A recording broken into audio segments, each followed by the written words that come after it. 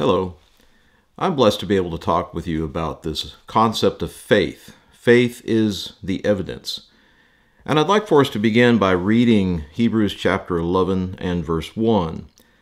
Now faith is the assurance of things hoped for, the conviction of things not seen.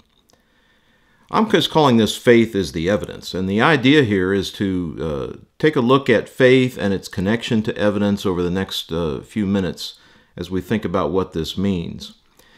There are common ideas in the world about what faith is. People believe, for example, that faith is believing in spite of or without evidence. You can look it up in some philosophical dictionaries, for example, and they'll tell you something to that effect. Or that faith and reason are at odds with each other. Some people will say, well, you have faith, but we have reason. And they think somehow that faith and reason are not compatible. Or that faith is superstition, while science is knowledge. And so we have science and we have reason and we have evidence. You just have faith. You have superstition.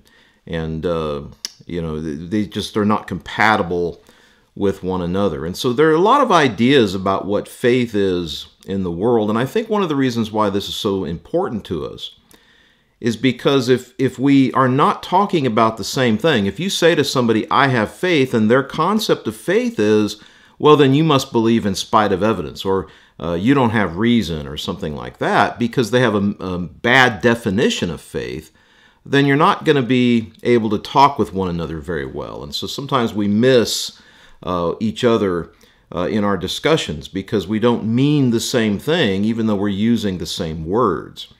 And so one of our goals in these lessons is to try to understand what these words are, particularly in our context as Christians, and then how we can better talk with people about these matters. So faith is not believing in spite of evidence, or faith and reason are not at odds with each other, and faith is not a superstition.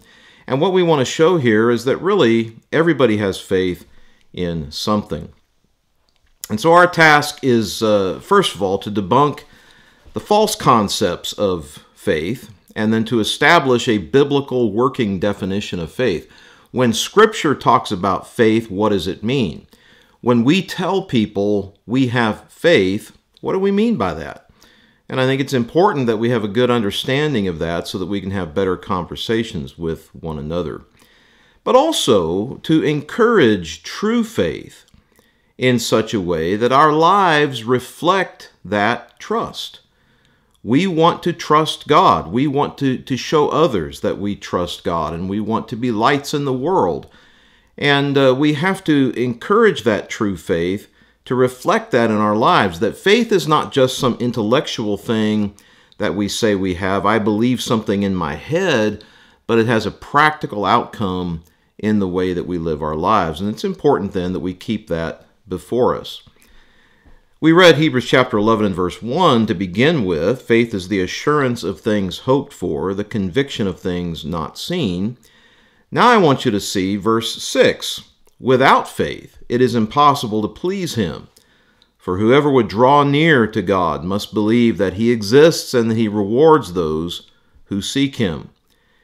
And so we understand the importance of faith biblically here is we can't please God unless we have it. But again, what does that mean exactly? Does that simply mean that we believe He exists? Well, no, it says you've got to believe that. But you've also got to believe He rewards those who seek Him. And so the idea of seeking God becomes an important factor here in understanding what it means to have faith. I want to look at John chapter 20 for just a moment. Now, in context, Jesus has risen from the dead. And then He appears to His disciples. And you recall the first time that He appeared, Thomas was not present. And so when the other disciples tell Thomas, we have seen the risen Lord, he says, well, I'm not going to believe unless I see. I've got to see. I've got to touch. So he has this kind of mentality that isn't unlike what some would today have, and that is, I can't believe something that I can't put my hands on, or something to that effect. And so the second time Jesus appears to them then, Thomas is present, and Jesus says, well, go ahead, Thomas, go ahead and touch. Here it is, look and see and feel. And don't be unbelieving, right? And so Jesus says then, and Thomas at that point says in verse 28, my Lord and my God. I mean, what other kind of response can you give? He recognizes that Jesus really was risen from the dead, and the implications of that being that he truly is Lord and God. So then Jesus says to him in verse 29, have you believed because you've seen me? Blessed are those who have not seen and yet have believed. Now, Jesus did many other signs in the presence of his disciples, which are not written in this book. But these are written that you may believe that Jesus is the Christ, the Son of God, and by believing you may have life in his name. So Jesus says, you believe because you've seen me, but there's a special blessing, if you will, for those who have not seen and yet have believed. Now, that doesn't mean that there's no evidence. Not seeing something directly doesn't mean there's no evidence. Because what's said next really kind of gives us a sense of what John was doing. Jesus had performed a number of signs, and John is telling us that the reason he did this, and the reason they're written down, is so that you may believe that Jesus is the Christ, the Son of God. And believing you may have life in his name. So there's the practical outcome of our faith. So John says, I want you to believe, but that belief is based upon the testimony of those who saw, and it has been written down. And so John isn't saying believe in spite of evidence, but believe because of the evidence that has been given, and to recognize that just because you haven't seen something firsthand doesn't mean it hasn't happened. I want to look over at 1 Peter chapter 3 now. And again, we're trying to look at a few passages here to give us a decent overall picture of what biblical faith really is and entails. 1 Peter chapter 3, Peter has been discussing the problem of Christians facing persecutions, the kind of lives they need to be living in response to that, keeping their conduct honorable so that people would come to glorify God in the day of visitation, and making sure that they're not acting in ways that are contrary to what Christ calls us to live. Then in this section in 1 Peter chapter 3, verse 13, who is there to harm you if you are zealous for what is good? But even if you should suffer for righteousness' sake, you will be blessed. Have no fear of them, nor be troubled, but in your hearts honor Christ the Lord as holy, always being prepared to make a defense to anyone who asks you for a reason for the hope that is in you, yet do it with gentleness and respect. People may try to harm us as children of God, but Peter is trying to put this in perspective.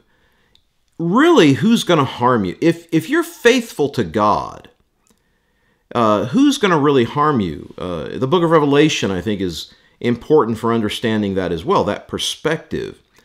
That even though the world may seek to do you harm, even though Babylon may seek to do you harm, God vindicates his people, God protects his people. That doesn't mean that there's no physical harm, there's no physical persecution, but ultimately, we're trusting God that we will be vindicated in our faith. And so if we should suffer for righteousness' sake, he says, you're really going to be blessed. So don't be afraid of that. But in your hearts, honor Christ as holy. In other words, set Christ apart in your hearts as holy, always being prepared to make a defense to anyone who asks you a reason. Now, the word defense there is the word from which we get apology. So he's saying, be prepared to make an apology. Now, here's the thing. We often think of an apology as saying, I'm sorry for something. Well, today that's what that means. Back then, that's not what that meant. Back then, it was basically giving a verbal defense. Paul said in Philippians 1, 16 and 17, I'm set for the defense of the gospel. And so the idea of giving an apology here is that of giving a defense for what you believe. And so you give a defense to anyone who asks you for a reason of the hope that is in you. We have a hope.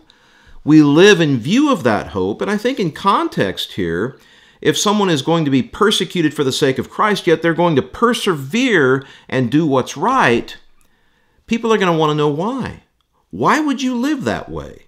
Why would you act that way? Why would you do that if you're going to be persecuted? And the answer is, because I've set Christ apart in my heart, and there are reasons here why I have a hope in Him, that I've been born again to a living hope through the resurrection of Jesus Christ from the dead.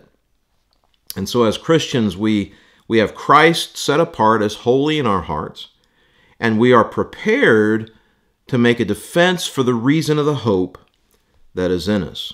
And so again, that requires this kind of faith. So as we think about those passages then, how would we define faith here? First of all, again, going back to Hebrews 11 and verse 1, faith is the assurance of things hoped for, the conviction of things not seen. Here's what that says, I believe, and that is that faith stands under hope, and it demonstrates our conviction and trust in the reality of what we cannot see. Sometimes we look at this passage and we say, well, this means faith has evidence. Well, I do believe we believe based on evidence. But what this passage is saying is that what is it that stands under our hope? What is it that sits under the hope that we have? And his answer is your faith. And your faith itself is the evidence. That is, faith is the evidence of what? It's the evidence that you believe in the reality of something that you cannot see. And so if we can't see it necessarily, and yet we still have confidence that it's real, that it's true, that it's right. In this case, we're talking about God. God is real, God is true, and the hope that we have is based upon the resurrection of Jesus, even though we haven't seen. Remember, Jesus says, blessed are those who haven't seen and yet have believed. So our faith is the evidence of that conviction. And by living it, not just saying it, but by living it, we are demonstrating to people that we trust in the reality of what we cannot see. Now, there is a reasonable nature to our faith. You know, again, sometimes people will pit faith and reason against each other. But what we learn in Scripture as we understand what faith really is that there's something reasonable about that. And you don't have to have a faith that is unreasonable.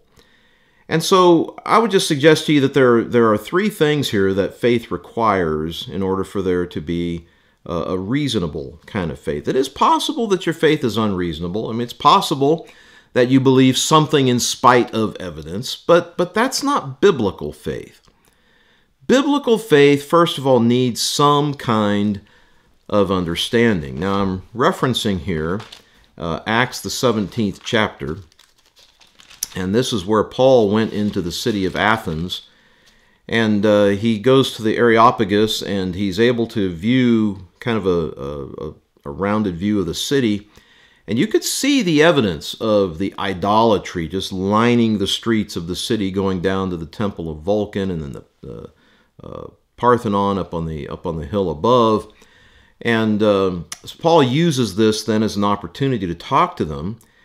And he says in verse 23 that while I was passing through and examining the objects of your worship, I found an altar with the inscription to an unknown God.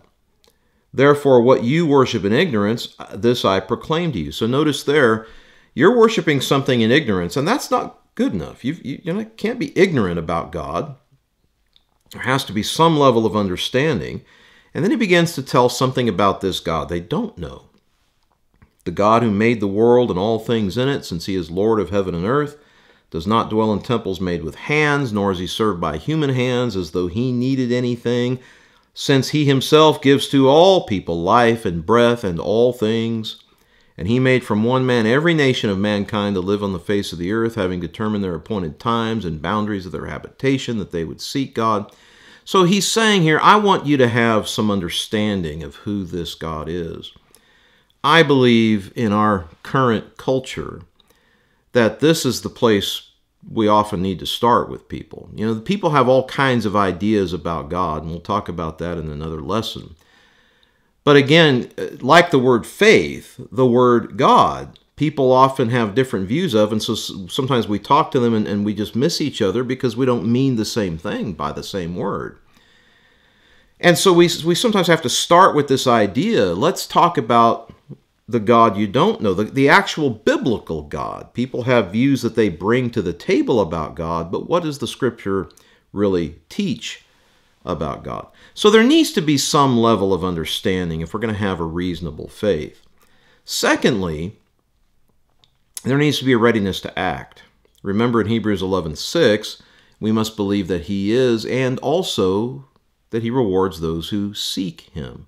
Has to be some readiness to act. James talks about that in James chapters 1 and 2, a very practical book that aims at showing why it's important to act like we ought to. And, faith without works is dead, and here's what you need to be doing. And the point simply is this.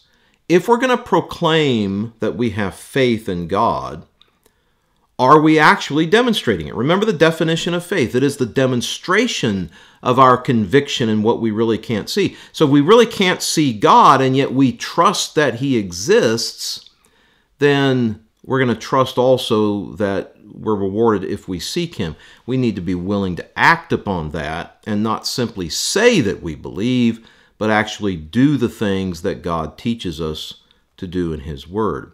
And so it really demonstrates the trust that we ought to have. And by the way, that's really the word we're talking about. It's not just belief mentally, but it's a trust. And thirdly, there needs to be a reason for that acceptance. Now, we've already referenced 1 Peter chapter 3 and verse 15. We set Christ apart in our hearts as Lord, and we're ready to give a defense for the reason of the hope that is in us. If someone's going to ask me, why do you believe, why do you live as you do, am I ready to talk about that? Am I ready to say, this is why I have hope. This is why I believe in God, and here are the reasons. And so to be able to do that, to have some reason for that, I love the account in John 6 when Jesus has fed the 5,000 there in John's account, and then he teaches about himself that he is the bread of life who's come down out of heaven. And then he tells them, you've got to eat my flesh and drink my blood. Now, they misunderstood what he meant by that, and so many went away. Jesus turns to his disciples and he says, are you going to go away also? And I love Peter's response here in verse 68. Lord, to whom shall we go? You have the words of eternal life, and we have come to believe and know you are the Holy One of God. And so that response is a demonstration on Peter's part. We know who you are. We have a reason to believe who you are.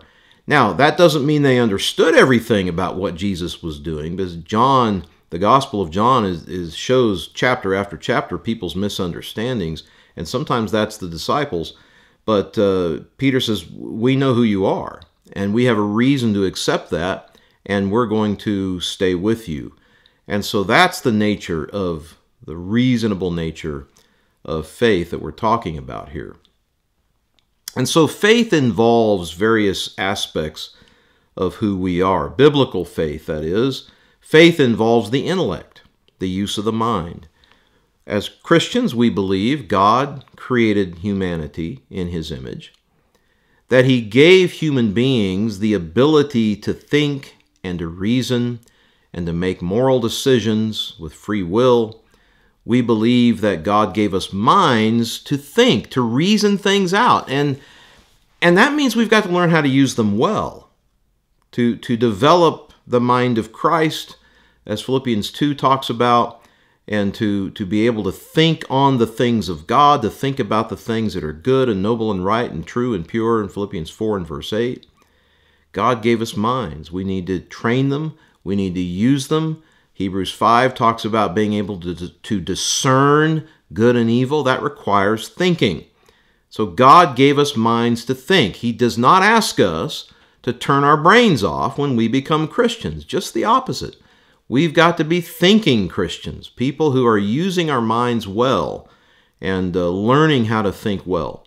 And so faith involves the intellect. Faith is not anti-intellectual. Faith involves the use of the mind, involves the intellect. Secondly, faith involves the emotions.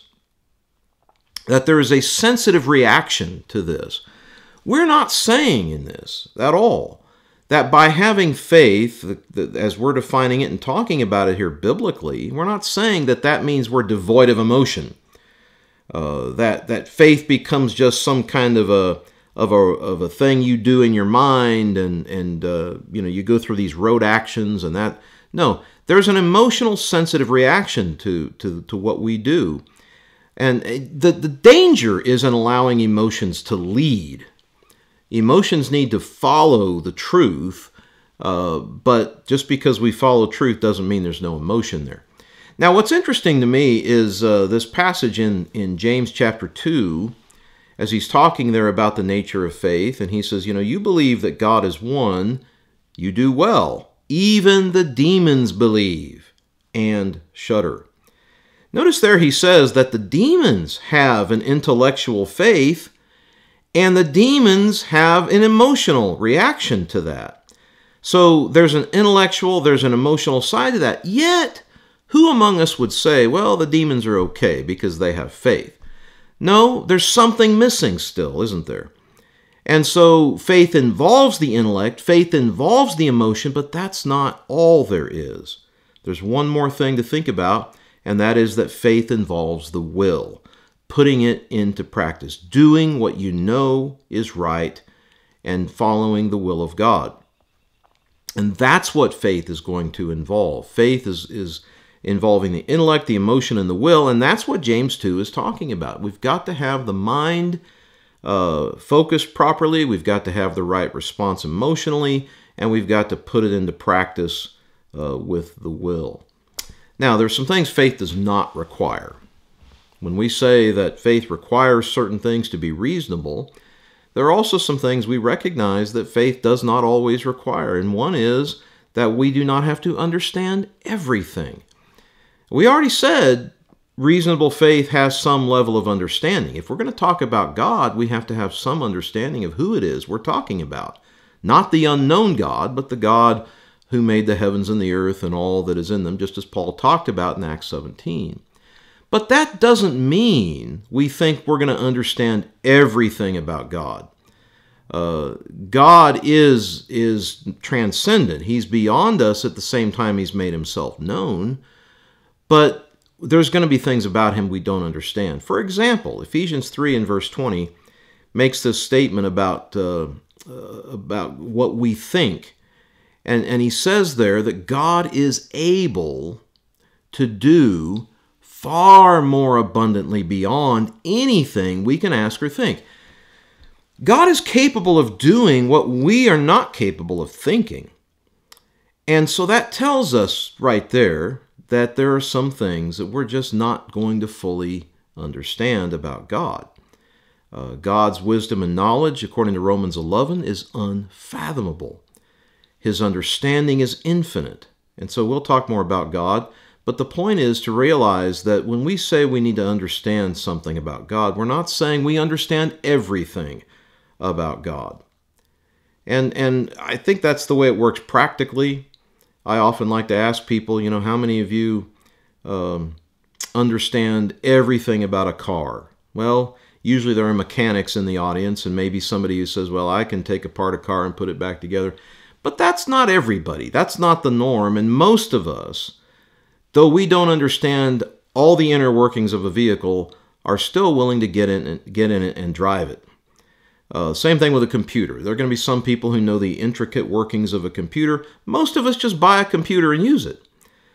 We understand certain features of it, certain aspects of it, but we don't understand everything. And yet that doesn't keep us from being able to utilize that. How much greater our gap of knowledge between us and God, and yet God makes himself known in such a way that we can trust him. Secondly, we don't have to know all the whys as to why everything happens the way that it does. And the book of Job, I think, is a good example of that. If somebody were to ask, why is all this suffering in the world? I don't necessarily know all the answers, particularly when it comes to someone's individual personal suffering. I can give you answers perhaps biblically about why suffering exists in the first place. Sin entered this world and corrupted everything, but that doesn't answer everybody's personal suffering. And in other words, why this particular person, why that particular disease, I don't know. And so Job reminds us that, as Job is wondering why he was suffering the way that he was, God finally comes on the scene in chapter 38, and his answer is not, Job, let me explain all the intricacies of this to you. His answer was basically, you weren't there when I created everything, and you're just going to have to trust me. A child doesn't understand everything that a parent does or why a parent does everything, but yet at some point the parent basically is going to say, you're just going to have to trust me. And so we don't know all the whys and wherefores, but the question is, do we have enough to trust God? And I believe the answer is yes to that. And it doesn't require that we physically see. We've already referenced John chapter 20 and verse 29. But in order to believe in God, I don't have to physically see him to know that the effects are there and he's real and all of that. So I don't have to see the wind to know that there's a wind that's blowing leaves and trees and so forth.